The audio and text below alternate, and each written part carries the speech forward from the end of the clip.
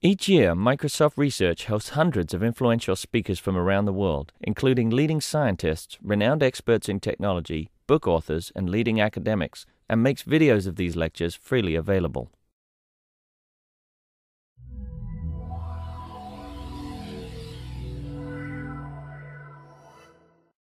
Be here today. So today I'm going to talk about understanding and surviving internet path failures. So first, let me give an overview of my work. So during the last few years, I have been working on a system for diagnosing internet failures and for protocols which are robust to internet failures. So today I will focus on PlanetSeer, which is a large-scale distributed system for diagnosing internet failures. So PlanetSeer offers new techniques for quantitatively and qualitatively better failure detection, and also provides some insights about the failures on the internet. So after that, I will also briefly talk about multipath TCP, which is a new transport layer protocol which can take advantage of the redundant paths on the internet to improve the throughput and the robustness. I have also worked on reordering robust TCP, which is an enhanced version of TCP, which are reordered to robust to reorder packets and probabilistic packet scheduling for achieving proportional fairness among competing TCP flows. So first, let me give an overview of the overall picture of the internet. So today, the internet consists of many network service providers or autonomous systems. So when a client tries to reach a web server, as shown as a blue path in this figure, it has to traverse a number of routers or autonomous systems. So some of the routers and links are within an autonomous system, while some are between two autonomous systems. So the end-to-end performance between the client and web server depends on many independent autonomous systems. Sorry.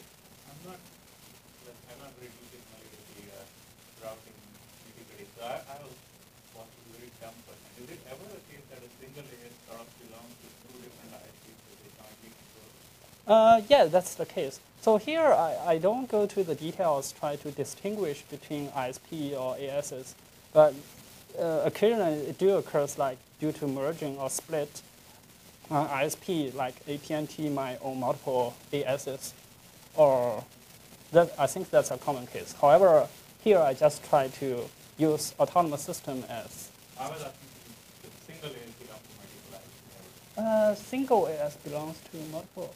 I'm not aware of this. So actually, these ASs, they are under separate administrative control, and they are actually a group of routers or links managed by a single institution. So we can classify these ASs into several tiers based on their size. So the tier 1 ASs, they at the top of the hierarchy, there are a small number of largest ISPs with national backbones, such as AT&T or Sprint. And in the middle of the hierarchy, there is a fair amount of mid-size or regional ISPs. And at the bottom, there is a very large number of small networks, such as a company or a university. So there is no single AS on the internet has a complete picture of the internet. So this is mainly for scalability reason. The internet consists of many networks. So we can't, if our AS has to keep complete information about all the other networks, this is not going to be scalable. Also, these ASs, they are often competing with each other. So they are unwilling to share sensitive information, such as their topology, their routing policy, or their traffic. So because of this, the failure diagnosis on the internet is extremely difficult. So let me show this by using an example. Suppose a client is trying to talk to a web server using the blue path here. So at some moment, there is a link outage between AS3 and AS4. So that failure information will be propagated within the routers in AS4 and further got propagated to AS5. So AS5 might decide to choose an alternate path through AS7 to reach the web server. So during this period, the client might observe the web server is unreachable or the network speed is extremely slow. So the client have no idea about what's going on because she treats the network as a black box with mysterious internals. So she might report to her ISP, try to investigate this problem for her. However, in this case, his provider, AS6, only knows the information about the network under its control. It has no idea about what's going on between AS3 and AS4. So AS6, the service provider, cannot answer this question. So all he can tell the client is, I don't see any problem in my network, and I don't know what's the problem here. So the client may or may not be satisfied with this answer. Also, the failure duration is highly varied on the internet. Some failure might stay for a very short period. So if we don't have enough information, record enough information, when the failure occurs, it will become more complicated for us to try to troubleshoot this failure when the failure has disappeared. So, although failure diagnosis is extremely difficult, it's very important for us to be able to diagnose failure on the internet. So this is because failure occurs very frequently on the internet. There are many reasons can lead to failures, like misconfigurations, power outage, or fiber cut. Although the internet is designed to be self-healing, but in many cases, a failure may take a long time to recover. So if we can know where the failure occurs, we will be able to improve the accountability of the internet. For example, as a customer or ISP, I can have some idea about how to select better service provider or how to select better peers. Or if I can have a service level agreement with certain ISP, I can obtain compensation for violating this service level agreement. Also, if we can know why this failure occurred, it will help the network operator to fix the problem more quickly and also prevent a similar problem from occurring in the future. So there has been many work on failure diagnosis on the internet. Generally, there are two approaches. The first one is called the ISP-centric approach. In this approach, the ISPs use various internal data like routing message or traffic statistics to try to troubleshoot failure in their network. So the advantage of this approach is the ISPs have pretty complete information about their network, so they can isolate the failure more accurately. However, the disadvantage is the data required in this approach are often proprietary. So this approach becomes less useful for diagnosing failure outside this ISP. The second approach is called the end system-based approach. In this approach, people often use probing tools like ping or traceout to locate failures on the internet. So traceout is a tool to discover the forwarding path from a source to a destination on the internet. So let me briefly explain how traceout works. So each packet on the internet carries a time to leave value. That value will be initialized by the sender and get decremented by 1 along each hop. So when the TTL value reaches 0, the router will discard that packet. This prevents a packet to get captured in a routing loop for a very long time. So suppose in this example, the source tries to discover the first router on that path. It will send a packet with TTL value equals 1. So when that packet arrives at the first router, the TTL value will become 0, and the first router will send a notification back to the source. So the source learns the IP of the first router in that path. And then the source will send another packet with TTL value equals 2 to discover the second router. And this process continues until the source discovers all the routers along that path. So the advantage of the end system-based approach is it's very flexible because any user can use this tool to diagnose failures on the internet. Also, because the end user are often directly affected by the failures, so they can initiate the diagnosis procedure more quickly. However, because each end host only have a very limited view on the network, so it becomes less accurate in isolating the failures. a major problem with the existing end-system-based approach is its scalability issue. So typically in the current end-system-based approach, they have a bunch of nodes at different parts of the network, and all the nodes try to periodically probe each other to monitor the health of the path between two nodes in the system. So suppose there are n nodes in this system, the probing cost will be n squared. And when the number of nodes becomes very large, this system is not going to be very scalable. Also, because their probing approach requires cooperation from both ends of the path, so they can only use for monitor the path, a limited number of paths between the participating nodes. So we have developed PlanetSeer, which is a large-scale distributed diagnosis system for failures on the internet. So PlanetSeer is an end-system-based approach. So it doesn't require any private data, so it can be used for diagnose failures, both inside certain ISP and outside ISP. Also, we noticed because each end host only have a very incomplete information about the network. So in PlanetSeer, we try to combine the partial view from a large number of nodes and get a more accurate information about the failures. Also, in PlanetSeer, we try to combine passive monitoring with active probing. So during most period, we don't do any probing, and we only initiate our active probing during anonymous period. So we can easily scale to a large number of nodes because we have limited overhead.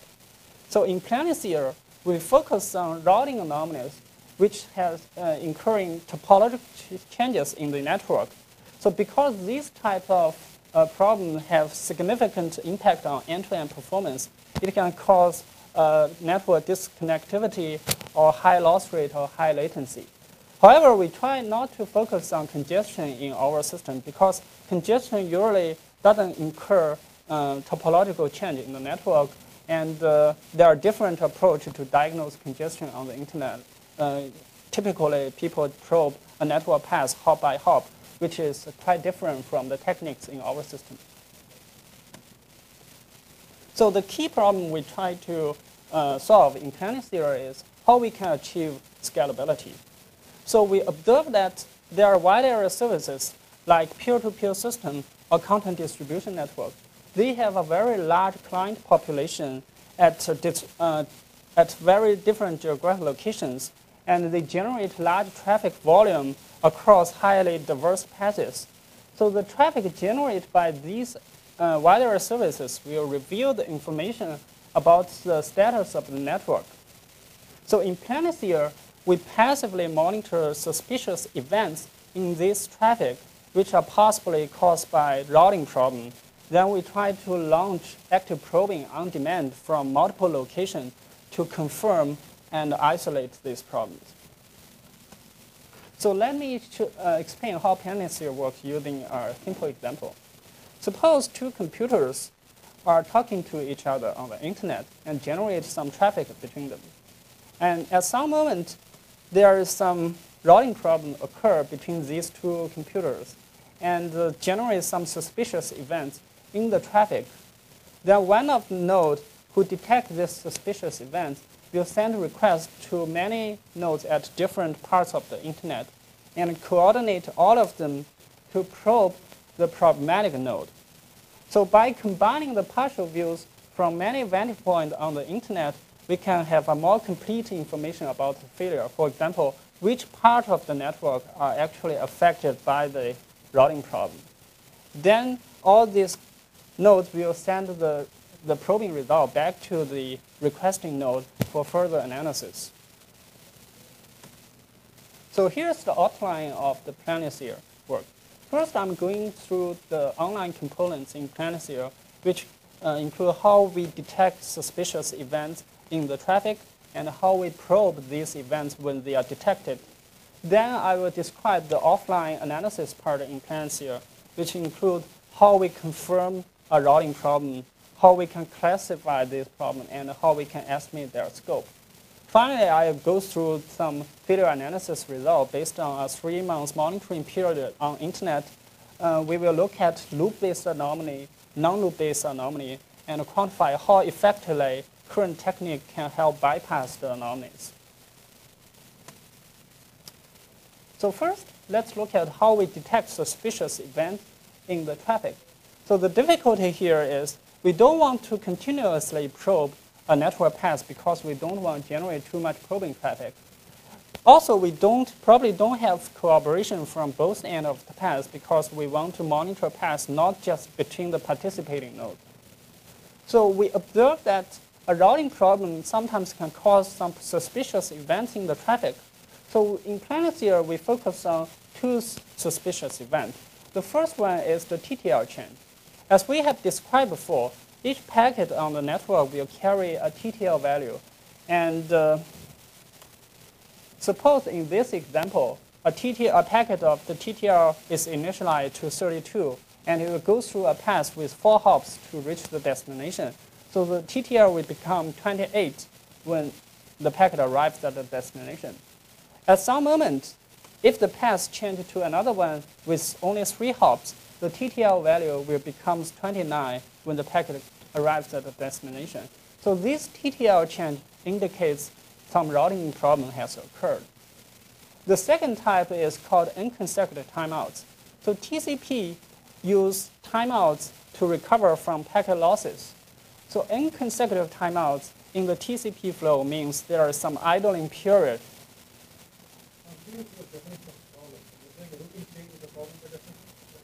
Yeah, so we try to identify topological changes in the network.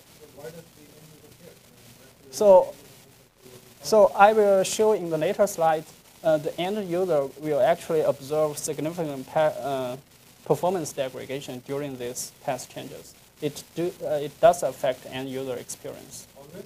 Yeah. Not always, but in many cases, it has significant impact. So the routing change itself could have been a response to a problem, right? I mean, part of it is the route change. Right.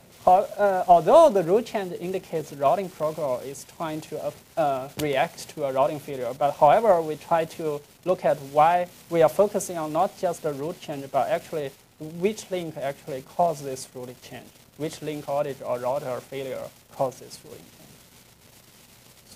So does that answer your question? So, I mean, if the network is stable, there should not be any topological change. Any topological change usually indicates there is some problem in the network which caused this path changes. What if the operator changed the weight on one of the links? The links are still valid. So I think in that case, there's not going to be any packet loss on either of the paths. It's going to transition to a new path and traffic may not. Yeah, so right. I think we try to focus on those changes are actually caused by failures on the internet. We are not trying to focus on those caused by the policy or traffic engineering. I think the question is that from this TTL change, how do you distinguish the we cannot distinguish by using the TTL change. However, in later slides, I describe how we can confirm this problem by using by using active probing. Also, I think even for traffic engineering purpose, these will still cause unpredictable behavior in the network, but it's still possible to cause end-to-end performance degradation. So although I think if we look at the later slides, we will show no matter which the root cause of this routing change, it will significantly impact on the end users. So we will see severe packet losses and delays during these route changes. Since you've now done the sentiment study and you know the average duration of failures, could you have continuously probed with a portion of high granularity and would cost would have been acceptable? So I don't think, because most period the internet is okay, but if you just continuously probe, you probably still miss many of the failures. If you probe at a very coarse grain, like 1 minute, you probably miss many of the failures. But if you probe very frequently, that will incur many probing overhead.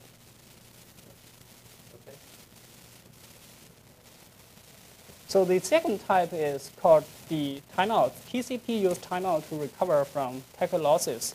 So when there is inconsecutive timeouts in the TCP flow, that indicates there is some idling period where no packet has been successfully being transmitted. So however, packet losses can cause both by congestion and the routing problems. We have to pick and carefully try to distinguish between these two cases. So previous study found that the most congestion period on the internet are pretty short. 95% of them are less than 200 milliseconds. So therefore, we choose n equals 4 in our system. So that will translate to 3 to 16 seconds of idling period. So these long idling periods are likely caused by routing problem instead of congestion. So in PlanetSeer, we use active probing to confirm and analyze failures. So PlanetSeer can use to monitor and diagnose routing problem in any wider services. However, in the following slide, I will use a content distribution network as our hosting service. So PlanetSeer does 3 types of probe. The first one is the baseline probe. This is done when a new IP appears to our system. So when a client is trying to connect to a CDN node B here, we will do a traceout from the CDN node B to the client. This traceout serves to discover the network path from the CDN node to the client during normal period. So the second type is forward probe. This is done when some suspicious event is detected. Suppose there's a link outage between router R1 and R2 in this example. And the node B will detect this suspicious event, and it will send a request to node A and C to coordinate all of them to probe the client. So these forward probes serve to discover the network path during the problematic period. Then we can compare the network path during normal period with the network path during the problematic period to estimate the scope of the failure. For example, in here, because the link failure occurred between R1 and R2, so the probing from A and B will stop at R2, while the probing from C will successfully reach the client. So we can guess there is some problem between R1 and R2 in this example. We will also do 4 reprobes after the suspicious event was detected. So this reprobe will help us to estimate the duration of the failure. So when the link between R1 and R2 is recovered, the reprobe will reach the client, and we know how long the link outage stayed. Sorry? Right, yeah. Yeah. Yeah.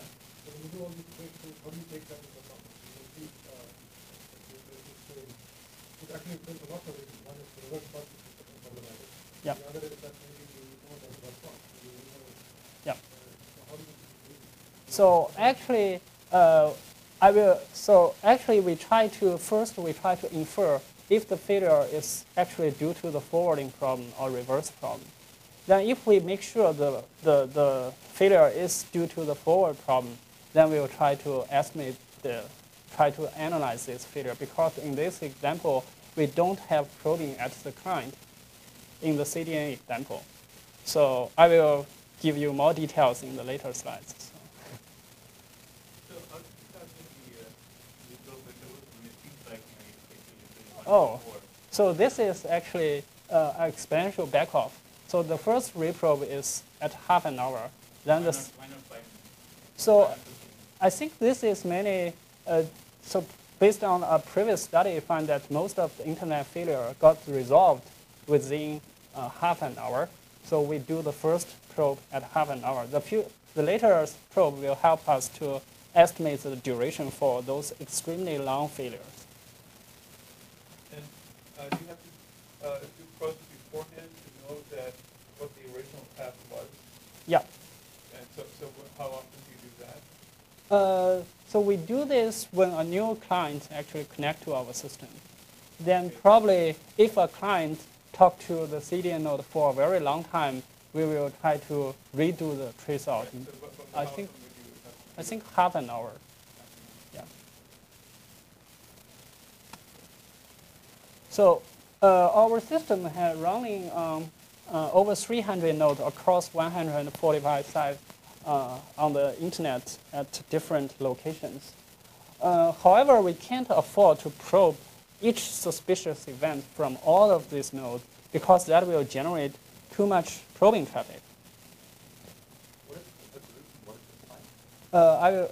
A site means there's a bunch like MIT or Princeton. There's a bunch of nodes within each organization. So I will talk about groups in the following. So our goal is try to reduce the probing overhead without losing too much accuracy.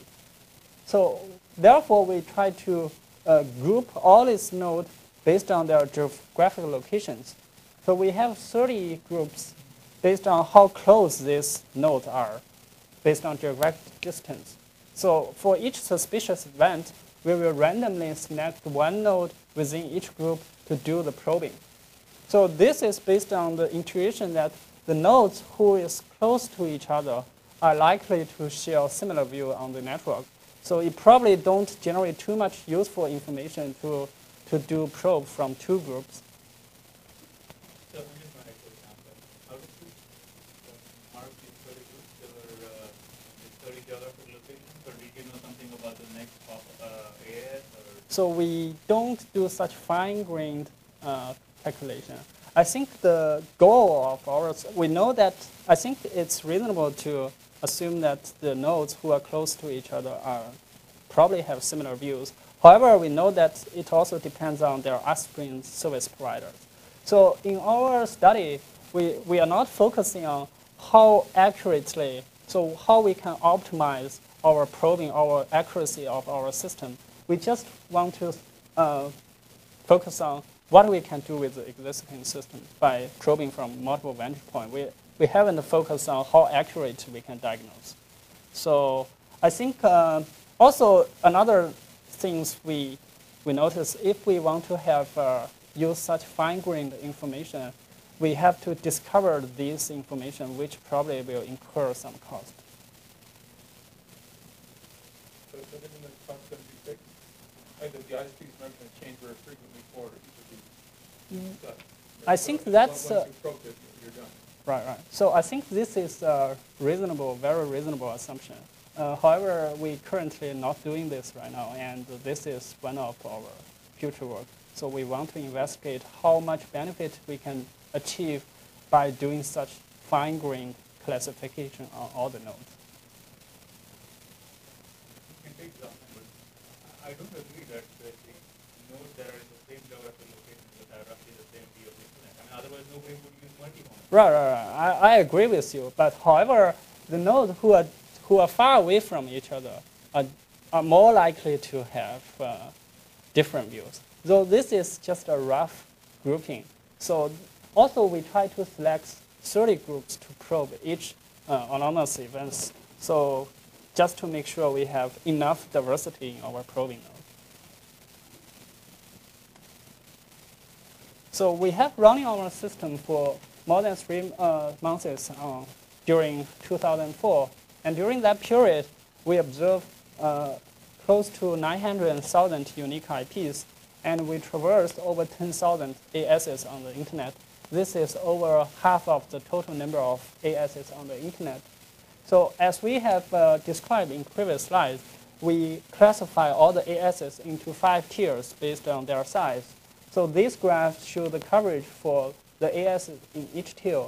As we can see, the tier 1, tier 2, tier 3 are represent the core ASs of the internet, and we have pretty good coverage. For the tier 1 ASs, we traverse 100% of them. But even for the edge ASs in the internet, like the tier 5 ASs, we still traverse over 40% of them. So during the 3 month period, our system reported over 2 million suspicious events, and we use 4 conditions to confirm these events are actually caused by routing problem before we do any analysis on them. The first is, if we observe that a sequence router is traversed repeatedly during the traceout, then this is probably caused by routing loops. The second is, if we find the trace route during the problematic period is different from the trace route during the normal period, then that indicates a routing change. So sometimes we often find that although the trace route from the local CDN node cannot reach the client, there exists another probing node, remote probing node, which can successfully reach the client. So this indicates some partial unreachability. So finally, the trace route from the local CDN node might return a destination unreachable message. This indicates some intermediate router doesn't know how to forward the packet to the client.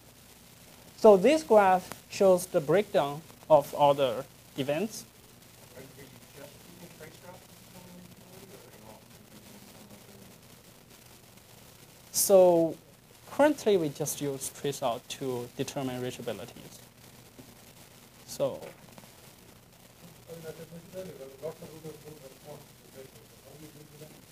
we actually compare the trace route during the normal period with the trace route during the problematic period. So so we can actually ignore those routers who doesn't respond and compare the path with during the normal period with the problematic period. If there is some routing change, they're definitely due to some routing problems. But we are pretty conservative about confirming this. So using this method, we probably ignore some of the routing problem. Actually, is routing, but cannot confirm use trace route. Yeah, so I'm going to go through some of the reasons that why we cannot confirm some suspicious events. So actually, we are very conservative about confirming this routing problem because we don't want to generate misleading results by including some events which are actually not caused by routing problems. And there are several reasons possibly cause these unconfirmed events. So the first one is ultra-short failures. So a failure might stay for a very short period. Before our system can respond, it has already disappeared. So these failures, they are likely due to the routing protocol is trying to adapt to a failure. So we consider these failures are not very interesting because these failures are unavoidable. The routing problem has to need some time to recover from the failure. The second type is called aggressive timeouts. Although we try to wait 4 consecutive timeouts to launch our probing, however, we find different operating systems have different default timeout value. Some operating systems use a very conservative timeout, like Linux use only 200 milliseconds. So these will cause us to generate aggressive timeout, which will cause us to report some events actually caused by congestion. All your nodes,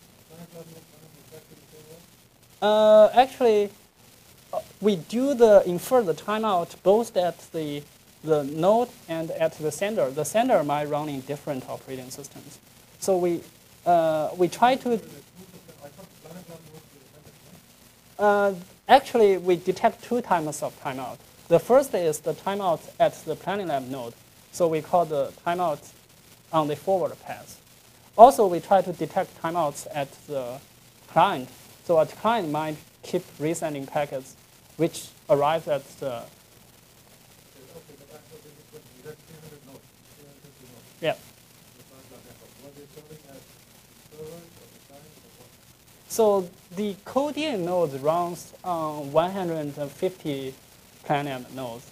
And we use all the PlanetLab nodes as our probing node. So actually, I think you can simply, this is due to a policy reason because the overseas node has to pay for the traffic. So that's why a coding only run North American node. And actually, we can, if without this restriction, we can run the CDN node and our monitoring and our probing node at all the participating nodes. Okay, so, As for you can use timeout detection as a sender, which is basically the coding node. yeah. Oh, who's at the other end? The other end might be a client running like Windows. Yeah, but So we notice the timeout at the client by observing the same packets got retransmitted several times at the CDN node. So at CDN node might observe a client keeps retransmitting the same packet several times, this indicates the client actually run into timeout.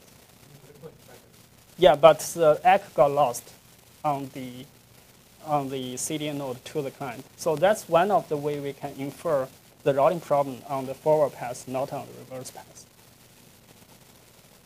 So finally, there are two other reasons, like asymmetric passes. So the internet pass is asymmetric, means the forward pass from the sender to the receiver might be different from the reverse pass from the receiver back to the sender. So in PlanetSeer, we can only diagnose problem on the forward pass from the CDN node to the client. However, we use TTL change to indicate routing problem. TTL change only indicates the routing problem from the client to the CDN node. So sometimes, although there is problem on the reverse pass, but there is no problem on the forward pass. So this will cause some false alarms in our system. The final group is path-based TTL. Again, the TTL, we use TTL value to infer routing problem. However, sometimes there are multiple clients share the same IP, like behind a netbox or firewall, and different clients using different operating system. And the TTL of different packets by sending by different client might have different value arrive at the CDN node. That will cause a consistent TTL change on the path. So. Like one question. Most of the clients are downloading data from the CDN. The dominant data master direction is from planet node to rest of the world, right? Okay, probably, yeah. Okay. And in this case, the only information you have, or the main way you detect problems is basically because you don't have TTL. For TTL, I think the web traffic is still two-way. So actually, we do notice many TTL change from the client to the CDN node. Right. But from CDN to client, you don't have any. Right. Yeah, that's one of the problem with our system because we don't have control at the client. However, if we run our system in a peer-to-peer system where we have both control at the sender and the receiver, we will have more information about the failures. So for all those confirmed anomalies, we try to classify them into loop-based or non-loop-based anomaly based on their pattern. So if a sequence of a router is traversed several times, then we call this routing loop. Otherwise, we classify them as non-loop anomaly. So for loop anomalies, we classify them into temporary and persistent loops, depending on whether the loop stays until the traceroute terminates. So also for the non-loop anomalies, we classify them into path changes and path outage. So suppose a CDN node used this path to reach the client during normal period, and during the problematic period, it changed to another path. Then we call this path change. So in another case, the local node used this path to reach the client, and during the problematic period, the traceroute stopped at some intermediate router. Then we call this path outage. So this graph shows the breakdown of all the confirmed anomalies. We confirmed over 200,000 anomalies in 3 months. This approximately corresponds to 2 confirmed routing problems per minute, and it's 100 times higher than previous approach based on end-to-end measurement. Also, this, as we can see from this graph, path changes consist of 44% of the routing problems, and path outage consists of 32% of them. Depending on whether we can confirm the path outage is on the forward path from the CDN node to the client or not, we classify them into the forward outage and other outage. So temporary and persistent loop consists of 1% and 7% of the anomalies. And the final category is temporary anomalies. There's 16% of them. How do you count them? Sorry? How do you count these evidence?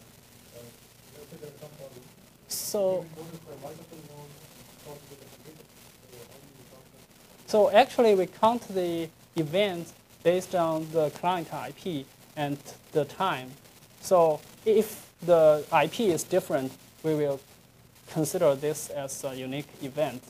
also, if the client constantly run into problem during some period, we will only count one event during 2-hour window.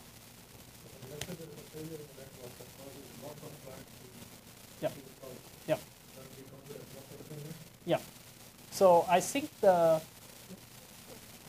it's reasonable to consider this scenario that a failure might affect many IPs at the same time. However, it will be nice if we can correlate the observations from different vantage points to identify the root cause, which failure actually caused many of the observed suspicious events. However, currently we don't have a very good technique to identify the root cause of a routing problem. So that's why we don't do this here. Well, could you just do the simplest thing of grouping them by prefix? Grouping, that's a reasonable thing. But however, we don't know which, if two IP within the same prefix fail, are they really due to our failure affecting this prefix, or this just due to two separate failures at the time? I think we try not to, in our study, we didn't deal with this effect. I think it will be nice if we can further investigate by identifying the root cause, then we can correlate these failures together. So I have a different take-up straw on what the simplest possible thing is. And that was instead of grouping by prefix, grouping by time. Are these things spread out uniformly in time? So we don't have this kind of data. However, we found different IPs show different behavior.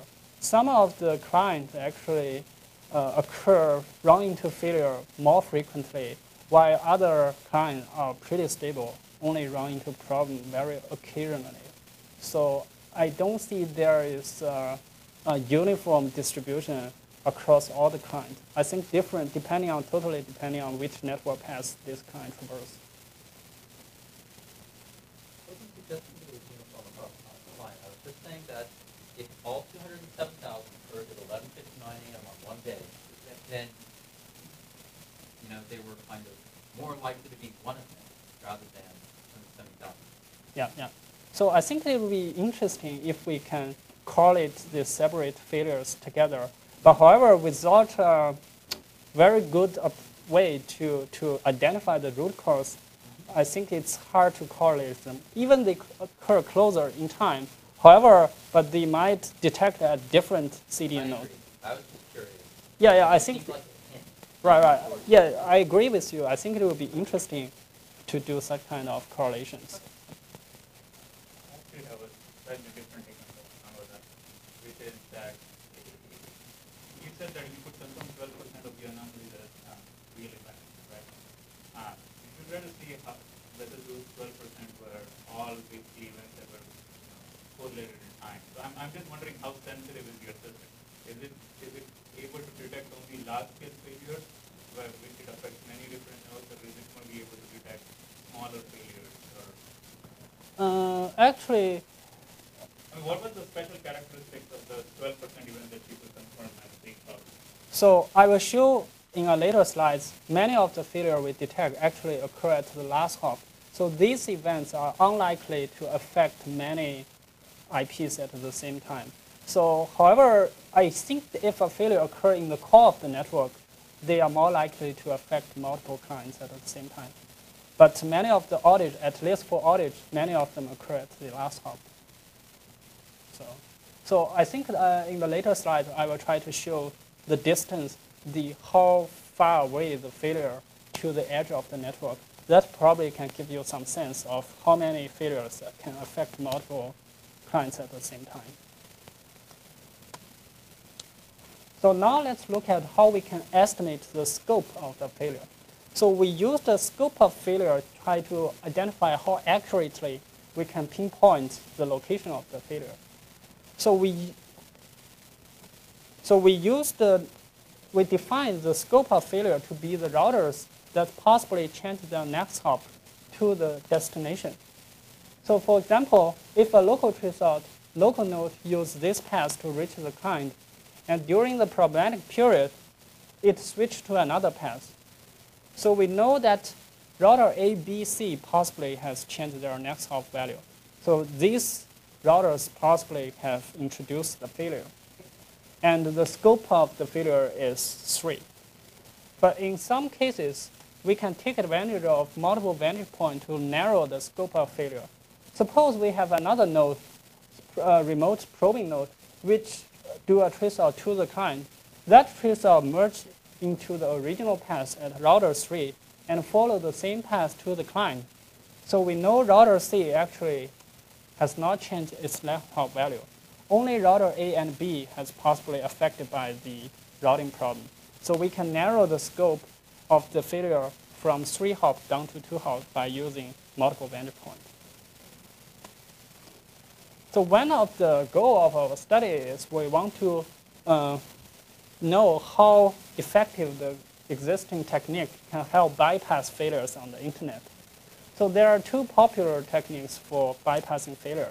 The first one is multi-homing. So suppose the client talk to the web server using the blue path here, and when there is a link outage between AS3 and AS4, so if AS5 have 2 providers, AS4 and AS7, it can select another path from AS7 to reach the web server. So this is multi-homing. Or alternatively, the client can directly send a packet to an intermediate node, ask that node to relay the packets to the web server. So this is the overlay routing.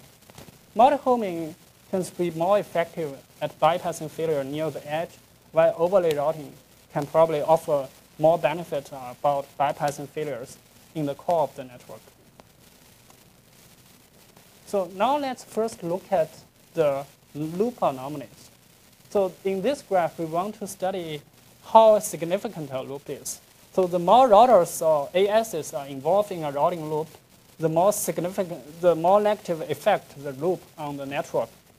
So in this graph, the x-axis is the number of routers in a routing loop. The y-axis shows the ratio of the loops. So one interesting thing we notice here is a temporary loop tends to involve more routers than persistent loops. So 97% of the persistent loops only involve 2 routers, while this ratio is 51% for temporary loops. Remind me, what is the definition of temporary versus persistent? Temporary is if the loop stay here for a very long time until when the traceout terminates, the loop is still there, we classify them as persistent. If the loop got resolved before the traceout terminates, then we call it temporary. So 30 minutes is the boundary between the two. I think it depends on how long. Within the duration of one traceout? Yeah. Okay. Yeah, it's probably 2 or 3 seconds. So intuitively, the more routers that are involved in a loop, the less stable the loop is. So that's why we see temporary loops involve more routers than persistent loops. Also, we look at the number of ASs that are involved in loops. We find only 1% of the persistent loop across multiple ASs, while this ratio is 15% for temporary loops. We know the internet has some mechanism to suppress inter-AS loops. So at least from this study, we found that the AS loop suppression mechanism works pretty well. So inter-AS loop can only stay for a very short period. So now let's look at how we select service providers as our normal users. We quantify the distribution of these routing loops. We map the loop into different tiers based on their location. So this graph, the blue and red bar shows the ratio of loops in that tier, and the yellow bar shows the relative share of traffic in that tier. As we can see, the tier 3 ASs incur more routing loops than the relative share of traffic in that tier. So the tier 3 ASs are the least stable ASs. Compared with tier 1, they only incur a very small number of routing loops compared with the traffic in that tier. So the tier 1 ASs are more stable. So intuitively, because the tier 1 ASs are the largest ASs on the internet, so they are more well-maintained than smaller ASs. So another surprising thing is we noticed there are less routing loops in Tier 5 ASs. So although the Tier 5 ASs are very small networks, so this is because for routing loops to exist, there must exist some alternate paths. So because in Tier 5 ASs, they are very small, so there are less path diversity there. So the loops are less likely to appear in those ASs. So we also look at the distribution of routing loops within the Tier 1 ASs because they represent the largest ISPs on the internet. We find that the worst 10% Tier 1 ASs in terms of the number of persistent loops they contain, they contribute to 20% of the total traffic. However, they have more than 35% of the total persistent loops. This means the distribution of persistent loops, even within the Tier 1 ASs, are highly skewed. So as a customer, if I want to have more stable service, it might make sense for me to connect directly to Tier 1 or Tier 2 ASs. Or if I want to connect to the Tier 1 ASs, I might want to avoid those Tier 1 ASs, which are less stable than other ASs. I have a question here. So you said a few things like there's less path diversity in Tier 4 and 5. An alternative that I don't know if it's true or not, but I'm just wondering if you can say to me, and say that this isn't true, is that something like Tier 1, although they carry more traffic, they have fewer large routers, and Tier 3 has more smaller routers. What do you mean by large or smaller routers? Just asking if maybe it's a function of configuration complexity that's independent of traffic volume. I'm not sure how to compare the size of routers. So I think normally people compare the size of router depending on the traffic volume they can support, Okay. or depends on the links they have, or depends on the functionality of their routers.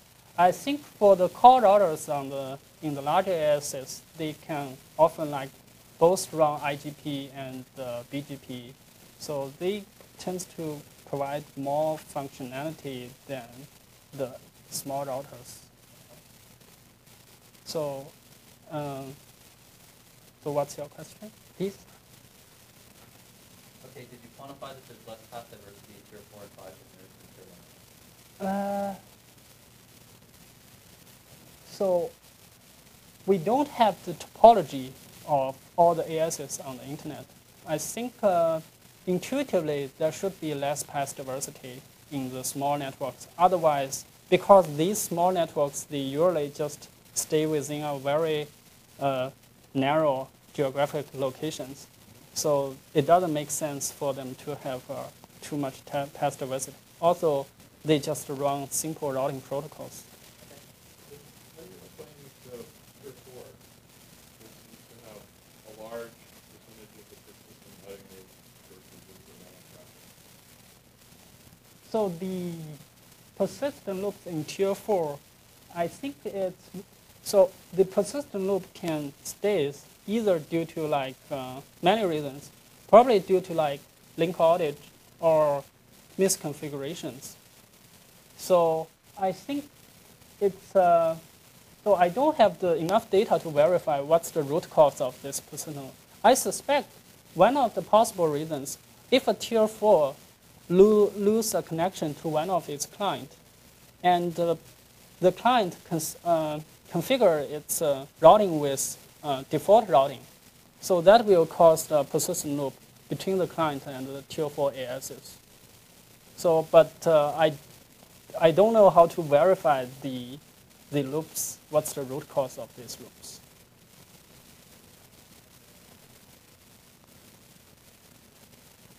So.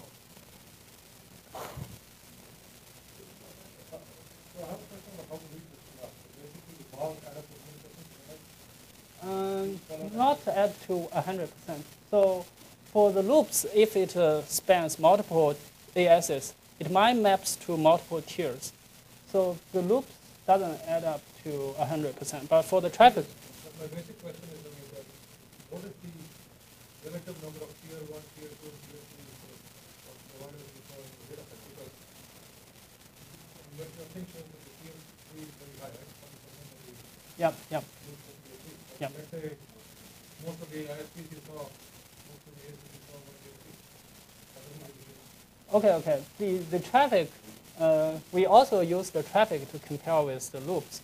So the traffic means how many times we traverse our tier 3 ASs.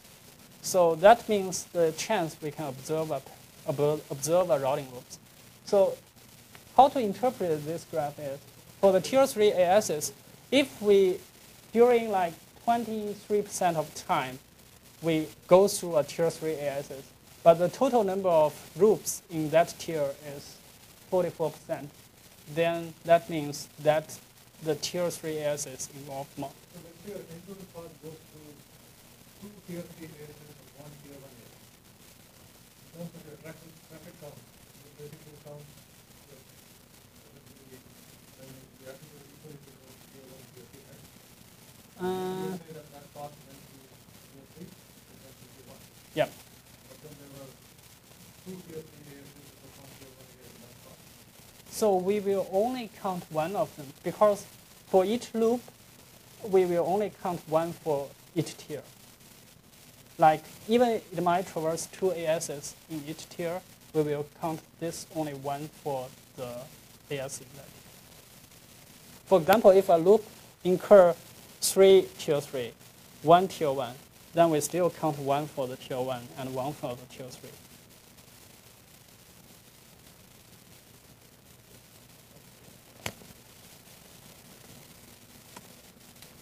So this graph shows the duration of the persistent loops.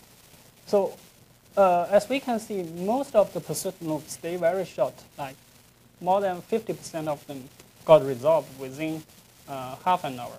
But there do exist some persistent loops stay for a long period of time, like close to 20% of them stay more than 7.5 hours. So this is a little bit surprising because the internet is designed to be self-healing. But we see that there do exist some long-lived loops which might require human intervention to repair. So these loops might occur due to misconfigurations or severe failures that requires replacement of hardware, like repair a link or router, which take a long time to recover. So now let's look at how well we can pinpoint path changes and path audits. So in this graph, the x-axis shows the number of routers in the scope of a failure. The y-axis shows the fraction of in the CDF graph. So as we can see, so path outages occur closer, or we can narrow the path outage better than the path changes. So for 60% of the path outage, we can narrow them down to just 1 hop. And for 75% of path outage, we can narrow them down to 4 hops, while we can only do this for 68% of the path changes. Also, look at the number of ASs. We can narrow 78% of path audit to within just 2 ASs, while we can only do this for 57% of the path changes. So now let's look at how close the anomalies, the path change audits to the edge of the network. So because we know multi-homing is better at bypassing failures near the edge, so in this graph, the x-axis shows the number of hops of failure to the edge of the network, and the y-axis is a fraction of the CDF.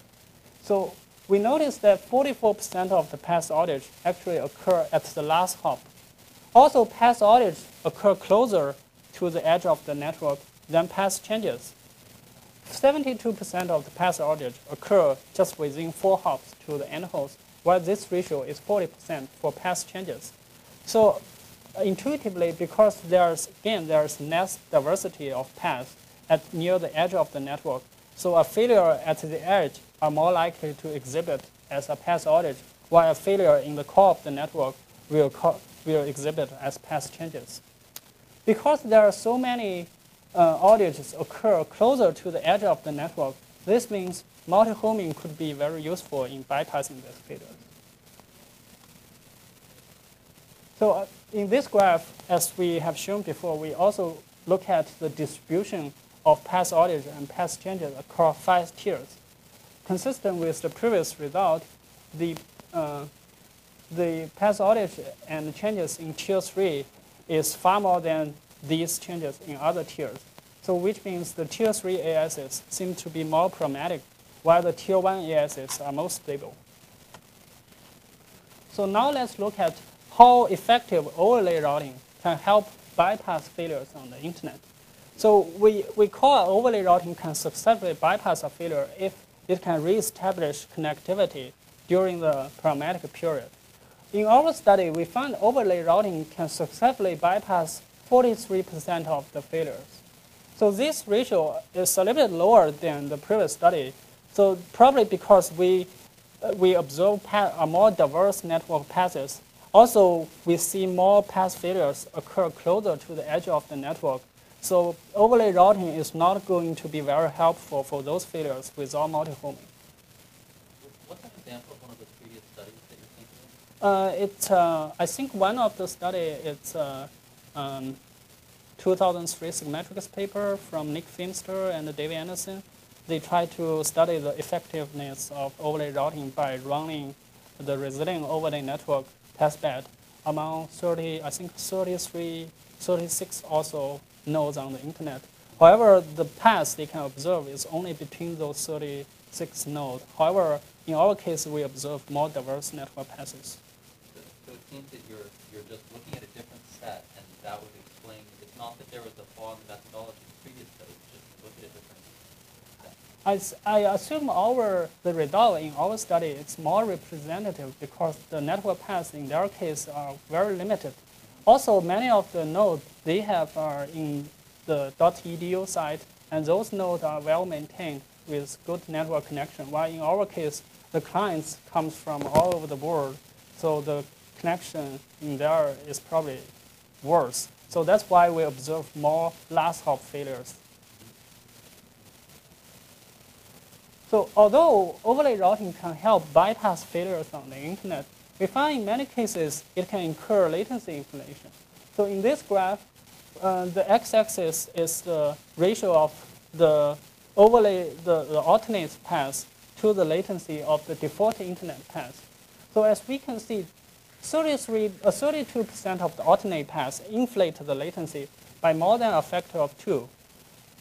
In the worst 10% cases, the overlay path can inflate the latency by more than a factor of 10. So in this case, although overlay routing can help re-establish connectivity, but because the latency of the path is so large, these paths are still not going to be very useful. So here is a summary of the PlanetSeer work. So in PlanetSeer, we introduced new techniques for detecting routing problems by passively observing TCP traffic. Our technique requires no collaborations from both ends of the path, so we can observe not just the path between those participating nodes. So in PlanetSeer, we confirm and classify these anomalies based on the trace-out patterns, and we try to coordinate probing from multiple vantage points to isolate these failures.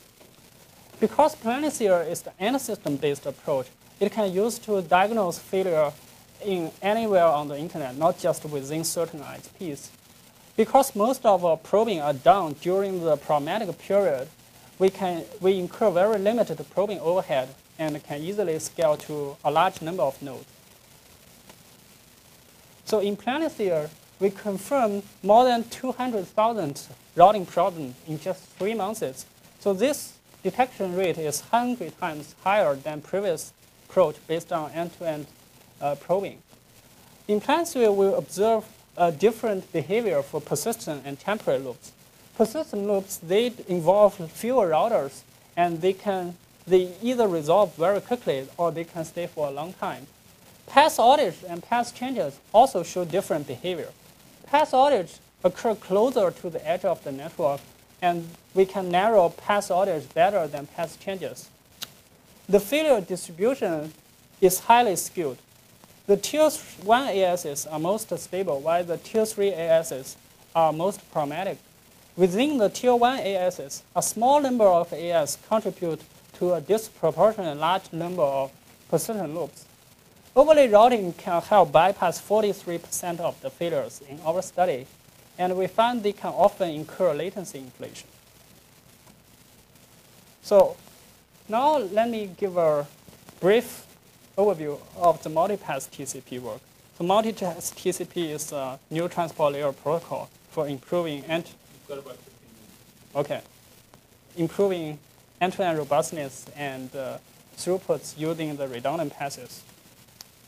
So as we have seen before, the failures on the internet occur frequently.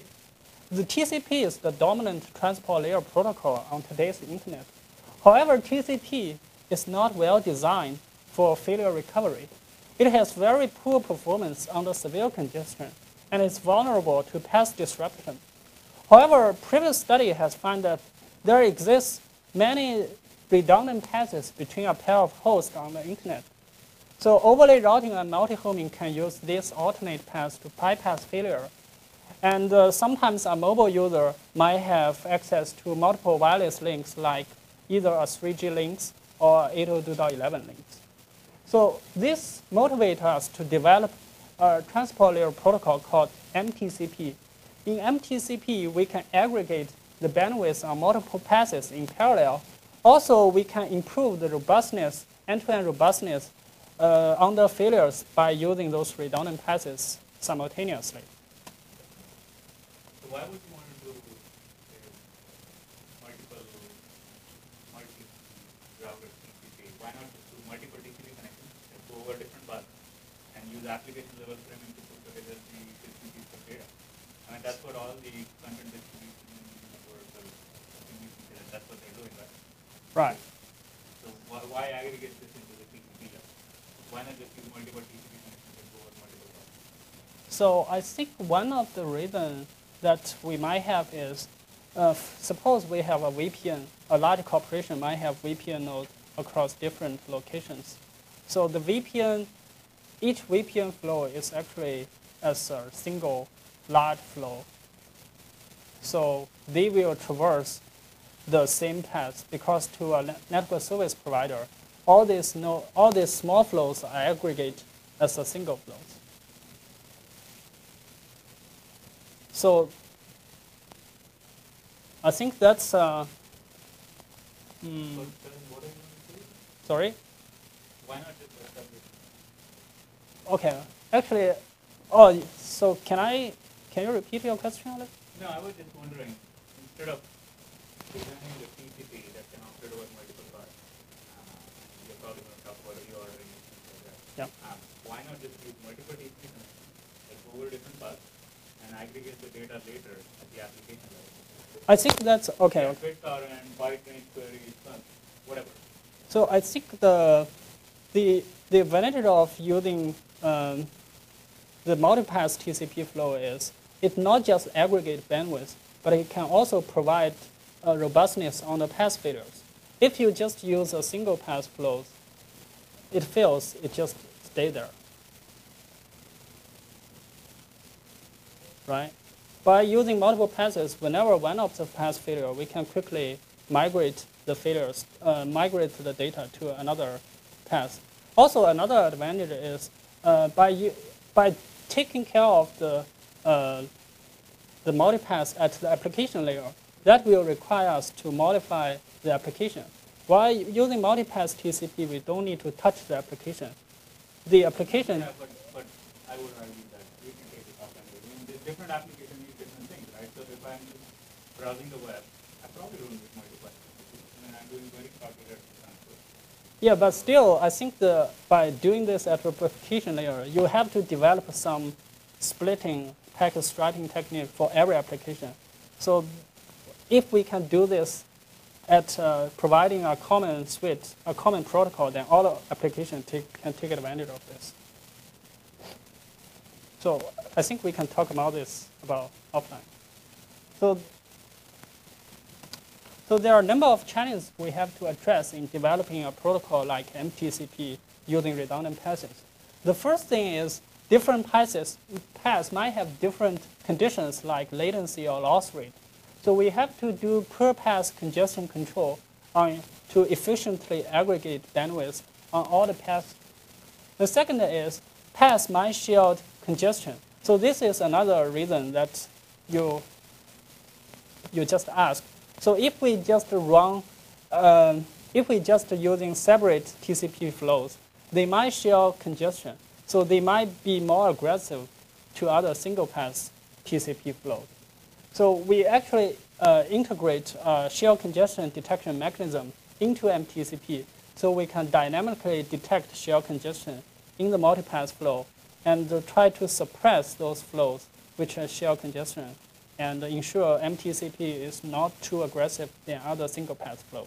So what you're saying is, MTCP uses a 5 path.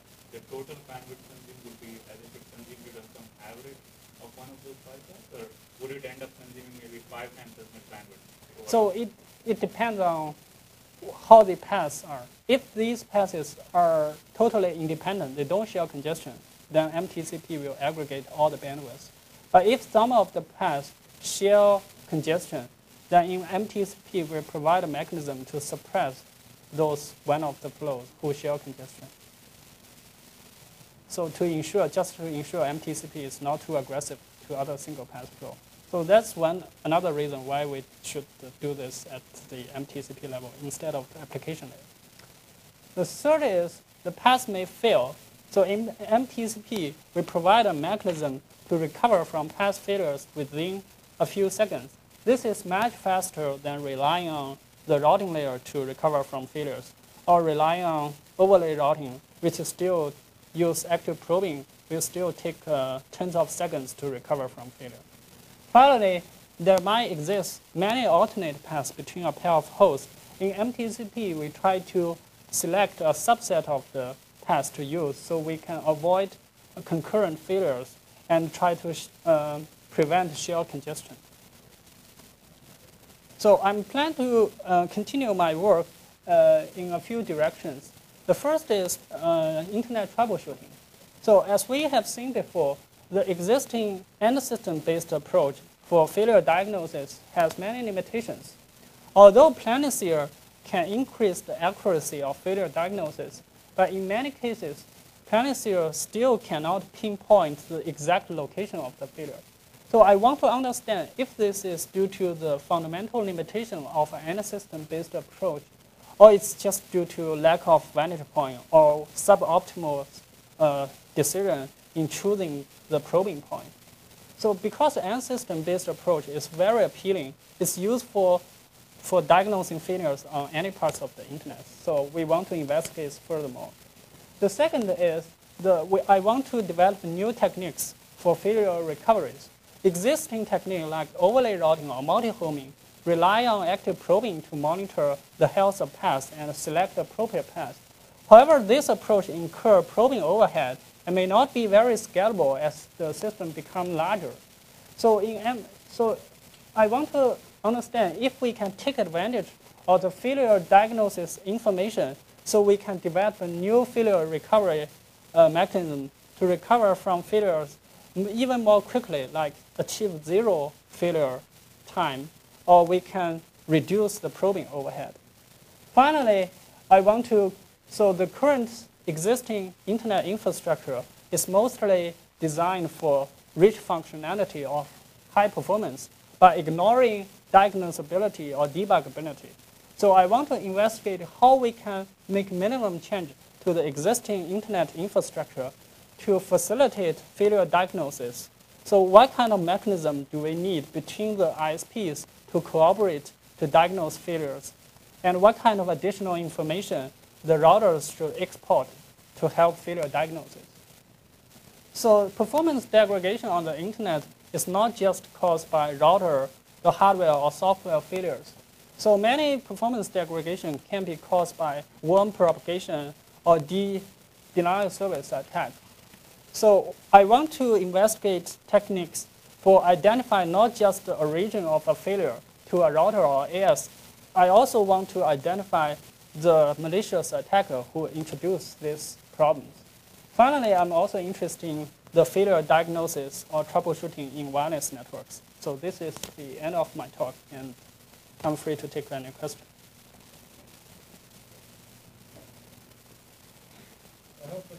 first part of the talk. You don't have to do that. Okay. Basically, you look at routing problems. Right? Yep. You have an idea of what fraction of end-to-end problems are user experience are because of routing problems. CNN servers down. So I don't have a clear, because we don't have any real data on this, so I can't see which fraction are caused. But at least in our study, we find many problems are actually due to routing problems. So by solving this routing problem will help us significantly improve the robustness of end-to-end communication. So.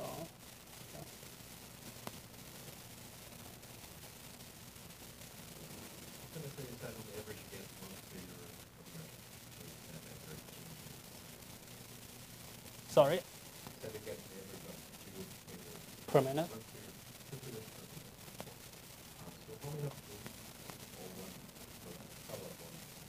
Oh, one every 2 minutes. Okay, anyway. So how many clients? Clients, we have, in our monitoring period, we observed 900,000 unique clients. So if you like get one of these very primitive type one failure,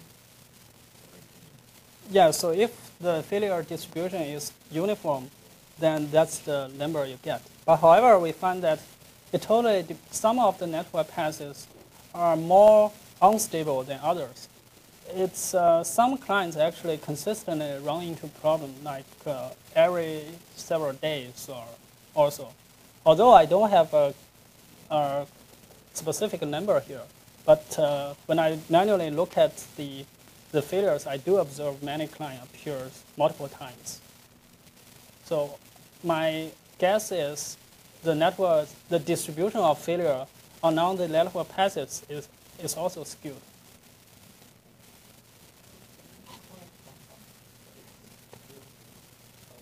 What system are they on? And is there anything about the time compliance I think I don't have directly contact with people in the coding project which develop a CDN service. But from some random talk, I heard that many of the clients use them to download big files, like images or musics. So I think one of the reasons they told me that they want to go through censorship. So some websites restrict access to them. What I'm wondering is the clients that are accessing the Codeine system, is this something that they do to access it, or is it certain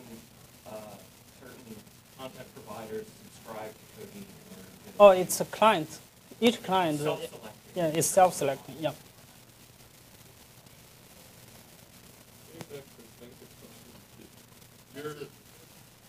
Your approach doesn't have any way to distinguish between a routing outage at the last hop or first hop, versus the server being down, correct? We can distinguish between these two cases. Because remember when we confirm path outage, we use two conditions. Either the one of the condition is partial unreachability, which means although the local CDN node cannot reach the client, there exists a remote node who can reach the client at that moment. So we know the client is not down. However, it's due to some routing problem between the CDN node to the client. So if it was that no other probe can get to the end node because of the last hop router? Yeah, in that case, we probably don't know. You don't mark it as confirmed? Right. That's one of the reasons that we have so many suspicious events, because it's really difficult for us to make sure that anomaly is actually due to some routing problems. But for those confirmed anomalies, we are pretty much confident about they are due to routing problems. Okay. Great. Well, thank you very much.